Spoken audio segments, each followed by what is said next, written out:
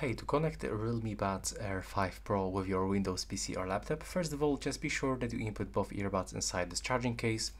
And now you will have to click and hold this small button that is located on the right side of the charging case. It's just right here. It's actually not visible because there's actually the black case, but if you find it, you will have to just click and hold it and wait until this small indicator on the front starts blinking white, just like this. So now you will have to release this button and keep that case open with the both earbuds inside, of course. Now on your device you will have to go into the settings, so just simply open the settings, go to the Bluetooth and devices, and now turn on the Bluetooth by clicking on this switcher. And now you have to click on add device, then select Bluetooth device.